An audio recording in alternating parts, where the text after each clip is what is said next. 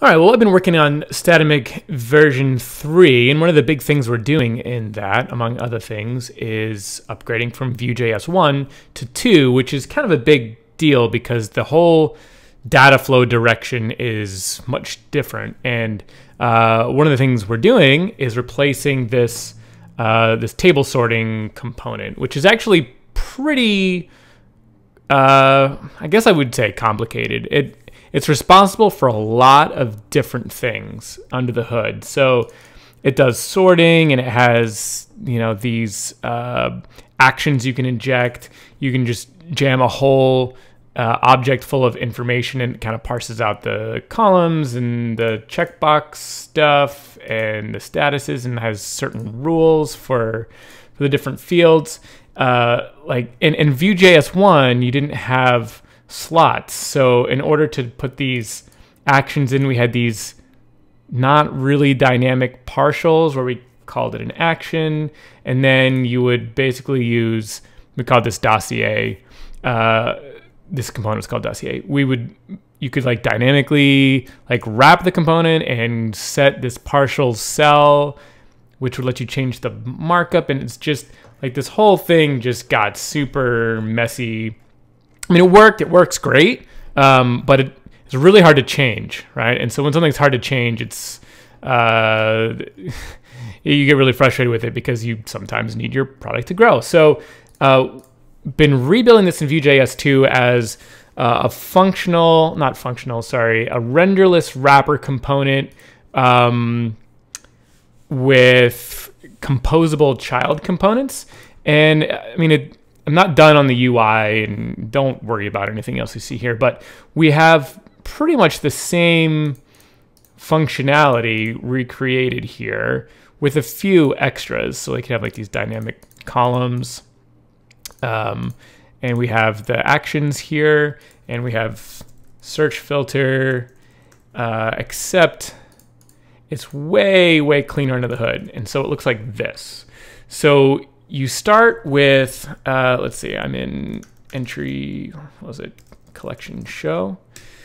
We start with this entry list component, which is just a really light wrapper that can map some props, like setting endpoints and passing some initial data in. This will all be dynamic. We're still kind of prototyping here. So that passes it into the entry. Well, we have the entry list where we pass the initial data into the data list. And the data list is renderless, so there is no template.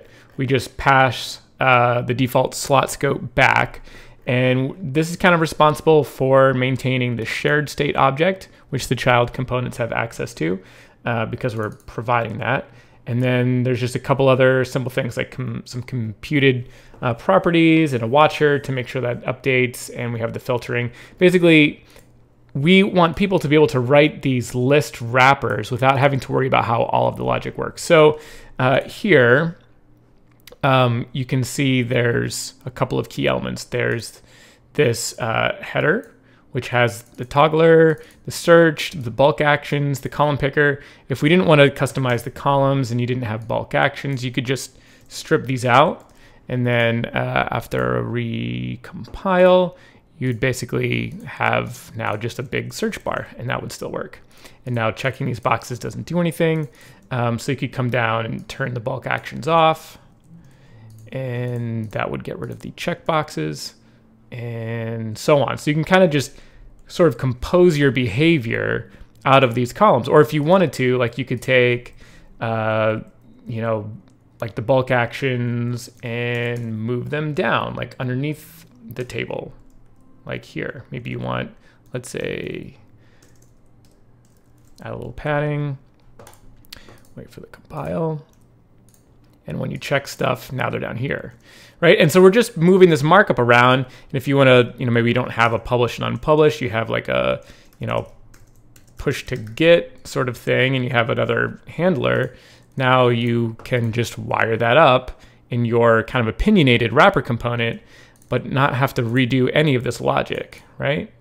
So if I put this stuff back, you can see this wrapper column really doesn't know a whole lot, right? It just has some props, and then it has, the specific actions and endpoints that this component has to deal with. And so we have some slots right in the table here.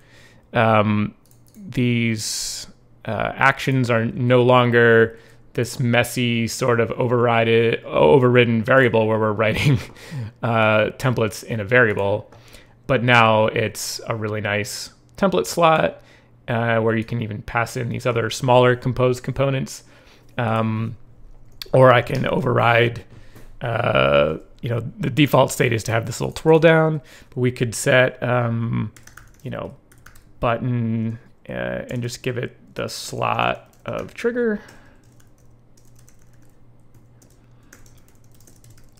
Click me, and now we can inject a different handler in here.